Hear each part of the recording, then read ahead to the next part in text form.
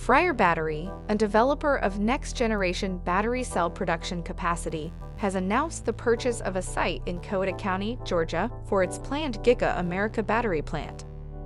The company says that it selected the Bridgeport Industrial Park site based on key operational, logistical, and financial criteria, including the suitability of the site to co-locate modular upstream and downstream projects with the Giga America cell manufacturing facility.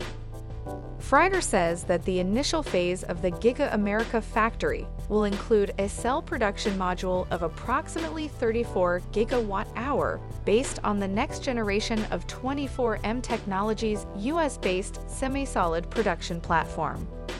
The company says that it is also evaluating value accretive upstream and downstream modules, as well as additional cell production lines that are expected to bring total capital investments to more than $2.6 billion through 2029.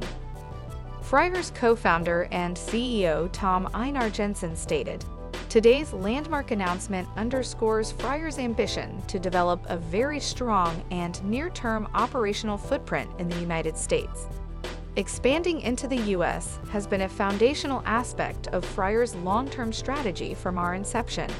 And with the recent passage of the Inflation Reduction Act, we expect U.S. demand for ESS, passenger EV, and other electric mobility applications to grow rapidly over the next decade."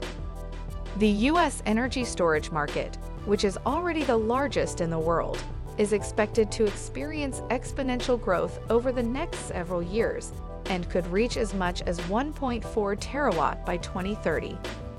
FREYR says that it is also evaluating clean power supply solutions for the Giga America project with U.S. independent power producers, and that its long-term ambition is to replicate the strategy employed at Giga Arctic, where it plans to produce next-generation batteries that are among the cleanest anywhere in the world.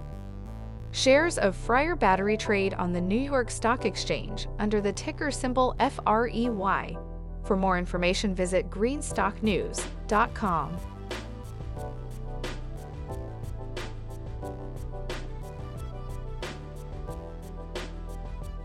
Thanks for watching Greenstock News. If you liked the video, please hit the like button.